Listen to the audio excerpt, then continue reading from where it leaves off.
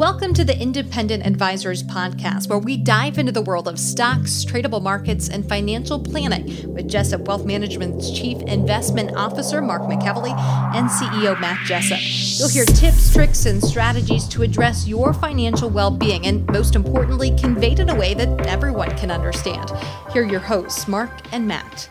Hey everyone, welcome to episode 218 of the Independent Advisors Podcast, where Matt Jessup and I, Mark McEvily, bring you everything you need to know from the past week in the world of financial markets and financial planning. So good morning, Matt. Morning, Mark. How you doing today? Doing well. Learning to operate on less sleep than normal with the newborn. She'll be 3 weeks at 5:03 p.m. tonight. All things considered, everything's going well, but it's challenging, man. It's not easy. Not easy. You're in triage mode, baby. You're focusing on the important things only right now. Yeah, I was joking around with Sarah, Megan, and Jenna last week when I came to the office to bring Mia up. That I'm such like and you know this too. I'm such a scheduled person, and I like to have everything that I want to do for the day like planned out. And with a baby, that just gets blown up because, obviously baby comes first. So definitely an adjustment of expectations for myself and for the baby. So, but it's for the better. Yep, you'll get in the groove. As always, we will review the month-to-date and year-to-date performance of the major market indices that we track. This data is from YCharts, and as of September 13th. S&P 500 index is down 0.9% for the month and up 16.4% for the year. Dow Jones Industrial Average down 0.4% for the month and up 4.3% for the year. The NASDAQ Composite Index down 1.6% for the month, but still up 32% for the year. The iShares Russell 2000 ETF that tracks the Russell 2000 Small Cap Index down 3% for the month and up 4.9% for the year. And the Vanguard All World Ex United States ETF down 0.8% for the month and up 6.8% for the year. So it's really kind of all over the board, Matt. I mean, there hasn't been consistency amongst most of the major indices that investors track. No, there hasn't been. And obviously, the Dow's only up 4.3%. It was the golden child of the equity indices last year in the challenging year of 2022. The other thing that's kind of interesting, and we've been talking about this on the Independent Advisors Podcast pretty recently. Guess what topped $90 a barrel today? Oil. Gee, I wonder if people were listening to the podcast a couple weeks ago about that. I know. Yeah, that was talked about. I can confirm that. Yes. Moving on to fixed income, Matt. The 3-month Treasury rate at 5.55%, the 2-year Treasury rate at 4.96%, and the 10-year Treasury rate sitting at 4.25%. Moving on to big headlines. I had one, Matt, that I thought was pretty interesting, so I wanted to spend some time on it. This is a blog post from Peter Lazaroff from PlanCorp. He's the CIO. He's been on the podcast before, and he is talking about the Federal Reserve launching their FedNow payment system. So there was a lot of, in my opinion, misinformation that was out there being talked about in our industry. So I just wanted to read a little bit of what Peter had to say on the topic. Because I think he did a really good job summarizing what this FedNow payment system is and what it isn't.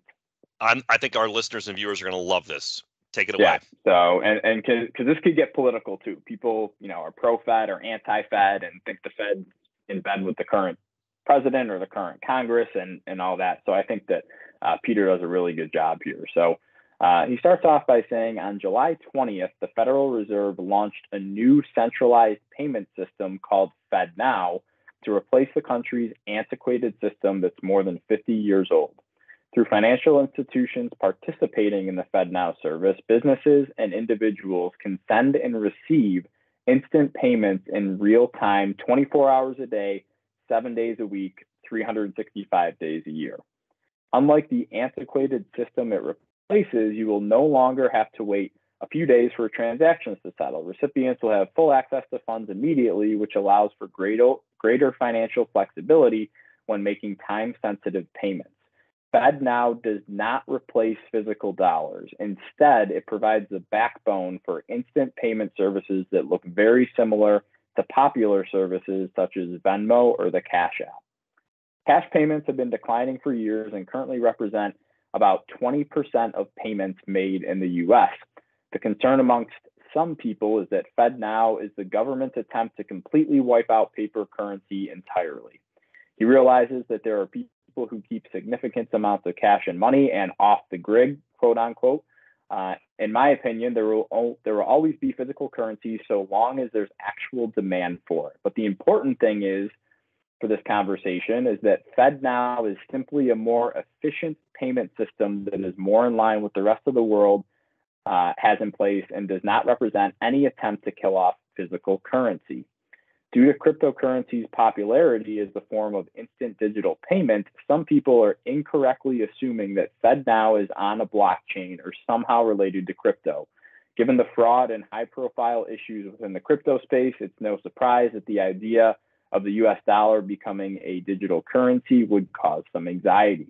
But that's not what's happening. As he said before, FedNow is a payment system and not a currency. The system isn't even on a blockchain. In fact, FedNow uses what's referred to as a conventional payment rail technology, similar to systems like ACH and wire transfers work. The only difference is their ability to happen outside of traditional business hours and settle instantly rather than over the course of multiple days. The failure of Silicon Valley Bank and First Republic Bank earlier this year has generated persistent concern among businesses and consumers about the safety of their deposits. And because both of those banks were in the 2021 FedNow pilot program, some people have incorrectly linked those two things as being correlated. As a side note, there was 110 banks in the pilot program and none of the others failed. So that was 108 out of 110 did not fail.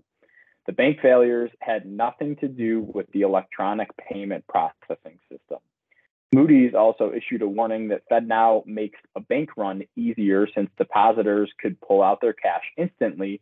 But what this warning misses is that institutions using FedNow can still limit transactions in a manner that aligns with their risk appetite. Oof. Not all major banks have signed up to use FedNow, but JP Morgan Chase and Wells Fargo are on the platform.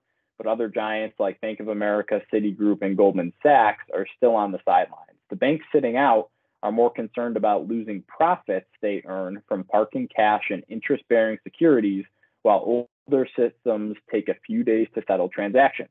A few of these banks also make money from their own payment systems, so those things will slow down their adoption. There are 56 other countries with similar payment systems in place. This is the United States catching up with the rest of the world. These are developing economies that are light years ahead of us in payment systems.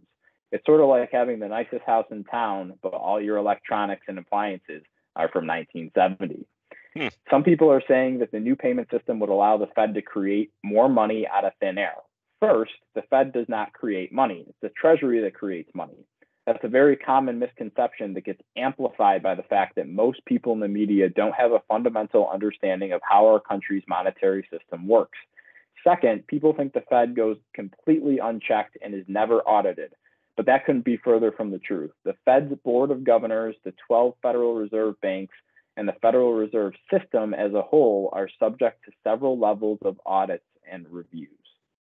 So I know that was kind of a long-winded explanation of the FedNow payment system, Matt, but I hope that kind of calms fears or anxiety for people that thought that this was some sort of cryptocurrency or some sort of way to digitize the US dollar. While that may come sometime in the future, that's not what is happening now. It's just, I think the Fed realizing, hey, the system needs to be able to compete like Venmo or the Cash App, like we just talked about. And in today's day and age, I think they were like, why don't we have transactions that settle, every single day, just like other apps do? Why can't we do the same thing?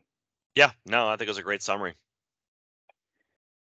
So moving on to tweets, articles, and research from this week, Matt, the first thing I had was a blog post from JC Peretz on August 25th titled "Stocks Are Stuck, Deal with It." He starts off by saying the most important groups of stocks are stuck below overhead supply. That's not usually a characteristic of strong uptrends where investors are consistently rewarded for owning stocks. That was the first half of this year. Today, it's almost the exact opposite. He says, here are four of the most important groups of stocks, all stuck below their prior cycle's peaks. And Jenna will throw this graphic up on the YouTube page and in our show notes, but it shows four charts. It shows the technology sector chart, industrial sector chart, chart of semiconductors, the popular ETF SMH, and then a ETF that is comprised of home builders. And these were all really strong areas of the market so far year to date. And as you can see, Matt, in this graph, these charts are bumping up against their highs that were set in 2021 and having a little bit of trouble, one would say, clearing those highs from 2021. So this still tells me that there are still sellers at these levels from the 2021 highs. And until we get a confirmed breakthrough above those highs, I think that's when you're going to see this next leg higher in the market. And I think it's as close as in Q4 because we have to remember seasonally, September tends to be pretty weak. And mostly it's the second half of September, which starts tomorrow. We're already in the second half of September if you're just counting trading days. So I would expect weakness over the next 2 weeks, but if industrials, technology, home builders, and semiconductors can clear their 2021 highs sometime in October, I think that sets up for a pretty good rally into year end. And what's the big catalyst that's going to happen in October? Earnings season.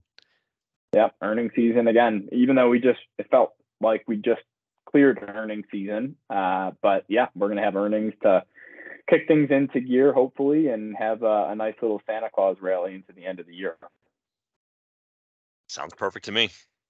The second thing I had was a tweet from Jason Gottfert on August 21st of this year. And Jenna will throw this up on the YouTube video and in the show notes. He says, I don't know. A 10-year breakout in the 10-year yield doesn't seem like the most bearish thing. The S&P 500 was higher 6 months later every time. Didn't work so well from 1870 to 1920, but then again, most of the country was still pooping in the woods at the time. So there you go. So what this shows, Matt, is a breakout in the 10-year Treasury yield to new highs, and then it shows the performance of the S&P 500 over different time frames. Okay, so 1 month after a fresh 10-year breakout in the 10-year yield to the upside, S&P on average was up 3.1% and positive 71% of the time. 2 months later, up 5.7% on average, or the median performance 5.7%, up positive 86% of the time. 6 months later, positive by 4.3%, 100% of the time, and 12 months later, the median performance was 11.3% to the upside and positive 71% of the time. So this goes back to the narrative that we were discussing, that a lot of people think that if interest rates are rising or interest rates are higher than they have been in the near past, that the stock market can't do well. And I think this chart is a clear contradiction of that narrative, and still think that stocks can do well, even though the 10-year Treasury yield is breaking out to levels that we haven't seen in more than a decade. All right, great thing to bring up. And what it makes me think of is that NYU chart that we talked about in the podcast maybe about 4 or 5 months ago, that talked about how stocks have performed historically in a rising interest rate environment, lowering interest rate environment, rising inflationary environment, lowering inflationary environment. And stocks tend to do kind of normal or average in 3 out of those 4. And the one where it tends to do bad is in a rising inflationary environment, which is why, on the Independent Advisors podcast, we pay a lot of attention to inflation and what the Fed's doing. So I think when it kind of comes to the 10-year, the market kind of goes through these periods where it's ultra focused on what it's doing with the 10-year. But like you're pointing out here, that perception that it affects future stock prices is not accurate.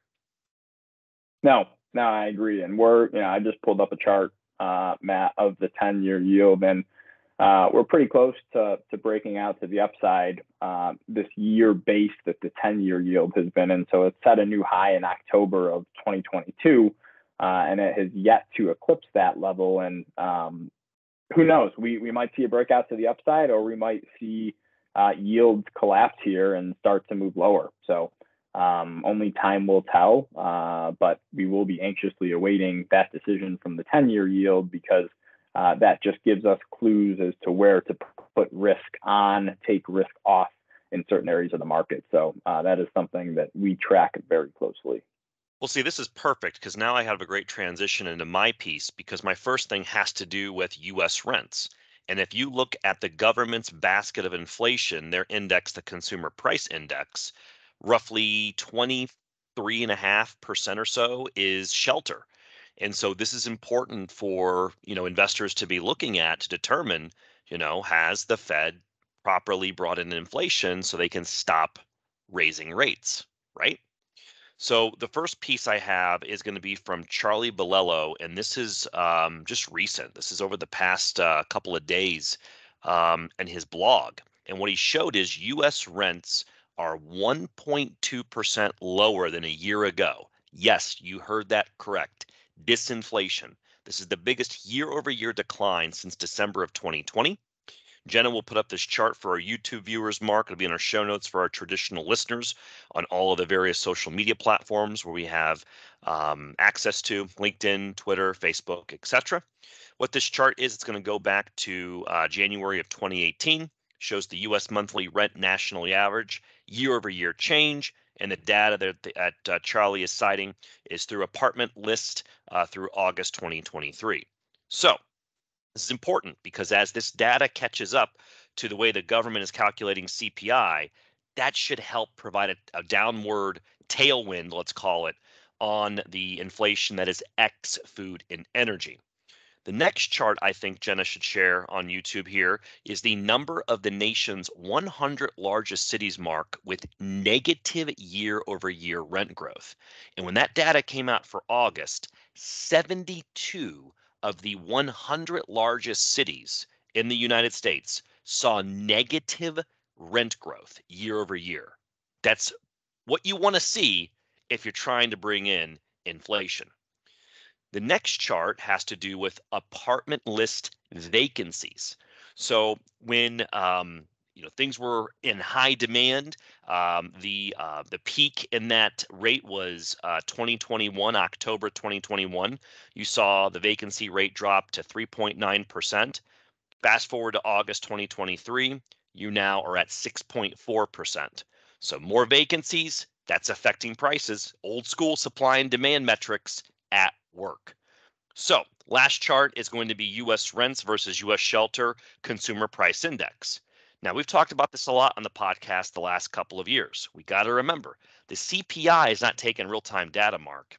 It's surveys. It's old school. And when you look at this last chart from Charlie, it shows that the government is calculating year-over-year inflation on the shelter side at a positive 7.7%. But wait a minute, the real-time data from sources like Apartment List are showing negative year-over-year growth of 1.2%. The fact that that's the case will help the inflation numbers over the coming months as the government data catches up. Does that make sense? Yeah, it's interesting. And while you were just talking, I pulled up our little Fed Watch tool here, and right now there's a 39% chance that the Fed will hike again in November. So, again, it's about 60-40. Yeah, it's going to be interesting to see if they do anything. I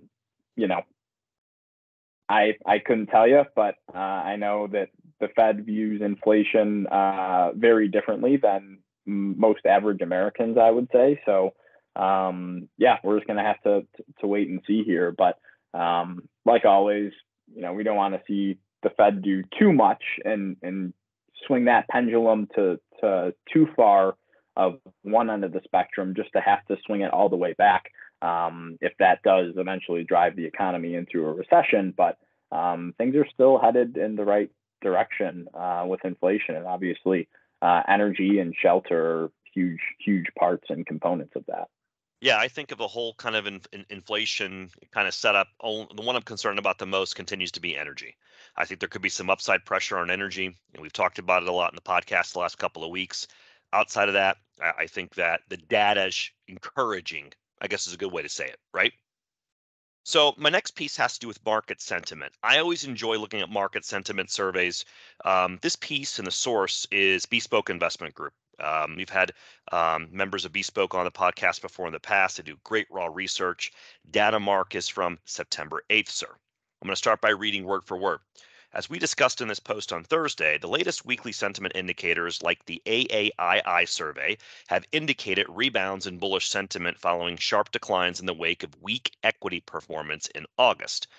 In addition to weekly indicators, earlier this week, TD Ameritrade published their August update of their investment movement index.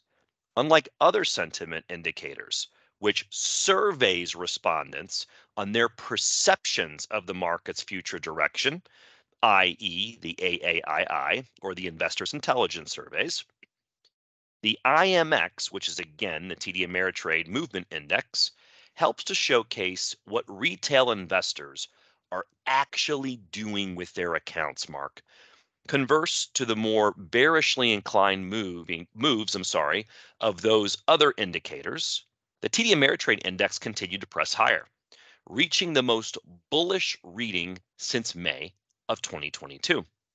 Jenna's going to put up this chart, and it's going to show 4 different, say, sentiment indicator indices and their levels. My point, those sentiment surveys have come down since the recent market correction that started at the beginning of August. The TD Ameritrade positioning survey suggests that individuals are, quote, buying the dip. And the question is, Mark, will those investors be rewarded is yet to be seen. But I find this data interesting. You got to follow the money, and this is a good index to actually see what people are doing. Your thoughts?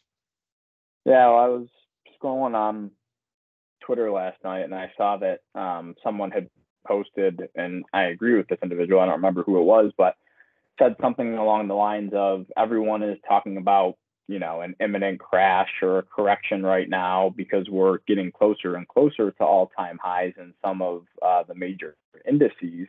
But no one's really talking about, well, what if it just breaks up to the upside? So, I think there for a little bit, obviously this year has been pretty good for the S&P 500. So people, got really bullish after most of that money was already made. And that was a contributing factor to the summer lull that we had, in addition to several other things. But interesting data for sure. I've never heard of this before. This is the first time I've ever laid eyes on this TD Ameritrade Investor Movement Index. But it looks like so far, throughout the whole year, they have been adding to their stock exposure. Pretty interesting, huh? When I kind of think about, stocks and this recent kind of lull, keep an eye on forward-looking S&P 500 earnings estimates. And Ryan Dietrich had a piece on that a couple of weeks ago that I talked about in the podcast. You're still seeing upward revisions to the expectation of earnings over the next 12 months. And I know I'll get a chuckle out of Jenna on this. That's not bearish, okay? No. So, that's something that I think investors need to keep an eye on. And guess what's right around the corner a month from now? Earnings season. So it's going to bring that focus back to the fundamentals. And I don't think they're that bad in general. My last piece, cautionary tale of blindly following the talking heads' advice. So this is a piece also from Charlie Bolello on September 6th. I loved it. I want to share it with our viewers and listeners. Jenna will put up this chart for our YouTube viewers. It is a stat of various quotes from Michael Burry, and he is the very well-known call of The Big Short, who was shorting subprime mortgages in the 2000s that continues to get headlines with very bold calls. And what this chart shows is what is the 6-month annualized S&P rise after Michael Burry's warnings. First one was, quote, bubble in passive investing. That was August 28th of 2019. 6 months later, annualized, looks like it's positive by about 5%. Next was March 13th, 2020, quote, significant bearish market bet. The market annualized return 6 months later, 96.05%. Then we had on June 16th, 2021, greatest speculative bubble. 6 months later, annualized return of S&P over 20%. Next, we had September 29th, 2022. We had could be worse than 2008. That's a pretty concerning headline. And the market was almost up again, another 20% annualized over 6 months. And the last data set mark, January 31st of this year, 2023, sell in all caps, market was up about 25% annualized over 6 months. Why am I bringing this up? Investors, clients, you got to follow your plan. Just because you have somebody who nailed a call literally over 15 years ago and hasn't got anything right since doesn't mean you blindly follow that advice and apply it to your situation. Those are my words of wisdom today. Yeah, no, I love this. It's like, kind of how we could put this for, athletes, for example. If someone gets a hole in one, that doesn't mean that they're a good golfer, right? I've played with people. I actually played with someone who it was one of his first time playing golf. He was horrible, absolutely horrible. But he got lucky and he sculled an iron shot on a par 3 and he got a hole in one. But just because someone gets a hole in one doesn't necessarily mean they're a good golfer. And it's the same thing here. Just because someone gets something right once in their career or twice in their career doesn't mean that they're going to continue to be right. And this is, something that I think is a bigger detriment to people than a benefit. And I was going to save this, Matt, for next week, but just because you brought this up, I feel like I need to share it since we're on a roll here. There was a tweet from Bar Chart, and I'll give this information to Jenna to throw up on the YouTube video. A tweet from Bar Chart yesterday that said the S&P 500 could plunge 25% if something shocks the system, warns Morgan Stanley's CIO, Mike Wilson. So that could happen at any time. That could happen at any time. That's what I said too. So let's just look at this. The S&P 500 looks risky and expensive and could plunge 25% if something shocks the system. What? I've been hearing the market is expensive for the last 15 years since the GFC, Great Financial Crisis, and it's up 600%. But it's just and then it says the S&P 500 is priced for perfection and could plunge 25% if problems crop up. If problems crop up, what type of problems? It's just whatever problem it is, it's gonna drop by at least 25%. Well, they're also making the assumption that everything's perfect right now. Are you kidding me? There are a lot of naysayers. This market's climbing a wall of worry. We're still in the disbelief phase. Everyone's calling for the next crash constantly. It's just shocking to me that, people continue to get away with this stuff and there's no repercussions for if they're wrong. It's just like these clickbaity headlines. That's right. If you're going to go on all the financial networks, there should be the last times you were on the network, your call, performance since. Yeah, exactly. I mean, it's just, could plunge 25% if something shocks the system. No kidding. It's come on, man. It's I mean, you've always said it too. What causes bigger market corrections tends to be what not everybody's focused on. If everyone's focused on it and talking about it, it tends to be the thing that doesn't break the market. Yeah. You've said that a lot on the podcast. Yeah, absolutely, because it's true. So it bothers me to see headlines like that because people will make investment decisions based off reading that. I mean, exactly, and that's why I brought it up, Mark. It's why I brought it up because I know unfortunately, I know it's the case. Yeah, I know it's the case. So, back over to you for the financial planning topic of the week. Yeah, so moving on to that, we have an article from Paula Spann in the New York Times titled "Why Financially Successful Retirees have a harder time getting a mortgage. And I got this from a summary of this article provided by kitsis.com. So they start off by saying, despite older Americans having often built some significant retirement wealth and having higher credit scores on average, researchers have found that they are more likely to be rejected for most kinds of mortgages. A study from the Federal Reserve Bank of Philadelphia found that applicants for refinanced mortgages experienced a rejection rate at 17.5%. Those in their 60s saw their applications rejected at 19%, and those older than 70 were rejected 20% of the time. A separate study from the Urban Institute of Applicants for All Types of Mortgages found a rejection rate at 18.7% for those age 75 or older in 2020, compared to 15.4% for those between 65 and 74, and 12.1% for those younger than 65. Despite the fact that, again, retirees typically have greater wealth and the best credit scores to indicate that they'll likely repay the mortgage. These data points raise the question of why older mortgage applicants are rejected at a higher rate than their younger counterparts. To start, the Fed study found that more than half of the rejections of older applicants were due to, quote, insufficient collateral, end quote. Perhaps because lenders appraised the homes for less than the applicants had thought. Lenders might also be concerned about mortality risk, as the death of the borrower could lead to the loan being paid off, a form of reinvestment risk for the lender, as in the case of the borrower's death. The lender might not be able to relend the proceeds at a similar or higher rate.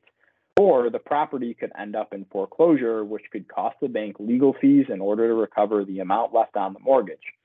In addition, a retiree might find that the lack of regular income from employment could reduce the chances of being approved for a loan, as lenders prefer to see regular income from a job, even if the borrower has wealth and retirement accounts that could also be used to repay the loan. So I thought this was interesting, Matt. But after kind of reading through the article, it kind of does make sense to me, but I could see how this could be frustrating for people that money is not really a problem, but they're getting rejected for a refi or getting rejected for a new mortgage on a new house that they bought or a new condo. Yeah, it's interesting. You have these conversations with our client base, and usually the question comes up, hey, Matt, my mortgage is X, and I'm just going to throw out this example. Let's say it's sub 3.5%. Hey, should I just take a withdrawal from my investment portfolio and just pay this off? And then we start, applying that question to their personal situation. But then, I think you're going to see this just pushes more and more cash transactions. It's going to. Yeah. So I guess piece of advice for people that are around these ages is, if you're a planner like myself, as I mentioned earlier in the podcast, and you have an idea of where you want to be for the rest of your life, might make sense to jump on that while you're younger to increase the chance or the odds of you being able to get that property, especially if you need a loan for it. Yeah, I guess my other comment in regards to real estate, this is a personal observation. I'm not backing this up by a specific data set. I'm still seeing, real estate for the most part is hot. I know we have limited supply. I know rates are high, but, from my vantage point, again, personal observation, I'm still seeing, real estate go for some crazy prices in a very quick time period when it goes in the market. How about you? Yeah, for sure. I think I sent you a house earlier this week on Zillow in our neighborhood, Matt, that Yep. is going for a number that I think me and you thought was a little more than it should be worth, but A little more? Yeah, or a lot more. Yeah, I won't be blunt. But it's just it's really interesting, and I'm trying to, while we're talking about it, pull up. I mean, I guess if there's this much of a lack of rates. supply in general, you can ask what you want. Doesn't mean you're going to get it. No, I not at guess all. a data point I'd love to see is as new as we can get the data, what this real estate started to be listed for and what it actually sold for. And I don't have that data, and I'd love to get my hands on it. I know some realtors in town, and so I'm going to reach out to them, Mark, this week and see if I can get that data point at least for the Dayton, and surrounding areas. I think that'd be interesting to look at. Yeah.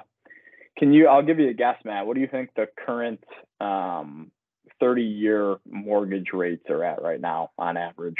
I would say 6.85%. 7.12%. Oh, we which over is 7 again. We dipped under it. I know, but we dipped under it for a little bit, but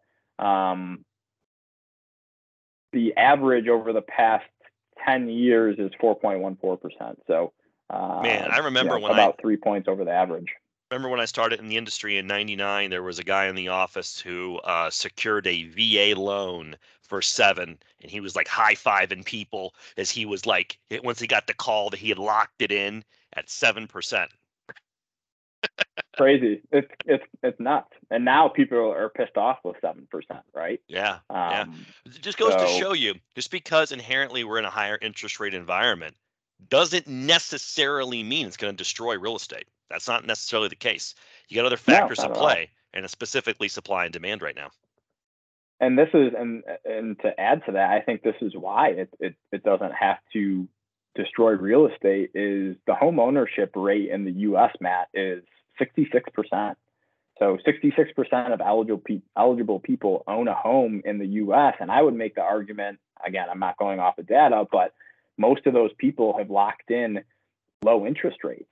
So in my opinion, there's not going to be another housing crisis like there was in 2007, 2008. Do I think prices are going to come in eventually? Yeah, I think they will. But you have a lot of people that are locked in at low rates, and they're not going to move until rates start to come down. Because again, why would you go out and get something for 7.12% over 30 years while you're paying 3%, for example? Yeah. And you're missing the other big point too, which is underwriting is still extremely strict. You might as well do a cavity search and give them a blood sample while you're filling out the application. I mean, they're not willy-nilly just saying, "Oh, what's your income, Mark?" And you throw a number out there, and they're like, "That's all I need." Right. You know, those days are still way gone. Yeah, for sure. Anything else, Matt, before we wrap up for the week? I just want to reiterate something you talked about in the podcast roughly about a month ago. Looking at seasonality, August and September, we tend to have the weakest part of that seasonality is the second half of September. So if you see some sluggishness in the market the next couple of weeks, that's the way seasonality works. I'm still in this camp that I'm expecting. Personal opinion, expecting more strength in Q4. We'll see if that actually happens or not. But earnings season kicks off in a month. The banks will kick off in the middle of October, but might expect some sluggishness. We'll see if it continues next couple weeks. Yeah, we'll see. And again, I think people should be expecting some volatility. So I don't want people to go into freak out mode if the market is really, really weak over these next 2 weeks, because this tends to be the weakest part of the year. But the optimistic thing behind that is the strongest part of the year tends to be Q4. So just following the weakest part of the year. So we're going to expect some volatility. We've got to hang in there, encourage people to do the same. And we think that Q4 is going to be a good quarter. Yes, sir. All right. Well, thank you for tuning in to episode 218 of the Independent Advisors Podcast. We hope you all have a wonderful weekend, and we'll be back with you next week. Take care, everyone. Thank you for listening to the Independent Advisors Podcast. If you're interested in hearing more, hit the subscribe button so you can be notified every time a new episode gets released. Feel free to share with friends, family, and follow us on Twitter at Jessup Wealth, Facebook, and LinkedIn. Mark and Matt will continue to share beneficial information on these social media sites. Also, check out the podcast tab on their website. That's www.jessupwealthmanagement.com. There you'll find links to every episode of the Independent Advisors. Have have questions or topics you want to discuss on the show, message us on Twitter, LinkedIn, or send an email with the words questions and topics in the subject line to inquiries@jessupwealthmanagement.com. We'll talk about it right here on the podcast. Certain sections of this commentary may contain forward-looking statements based on reasonable expectations, estimates, projections, and assumptions. Forward-looking statements are not guarantees of future performance and involve certain risks and uncertainties which are difficult to predict. All indices are unmanaged and are not available for direct investment by the public. Past performance is not indicative of future results. This podcast is provided for general informational purposes only and does not constitute either tax, legal, or financial advice. Although we do go to great lengths to make sure our information is accurate and useful, we recommend you consult a tax preparer, professional tax advisor, financial advisor, or lawyer regarding your specific circumstances. Investing involves risk, including the loss of principal. No strategy can guarantee any objective or goal will be achieved.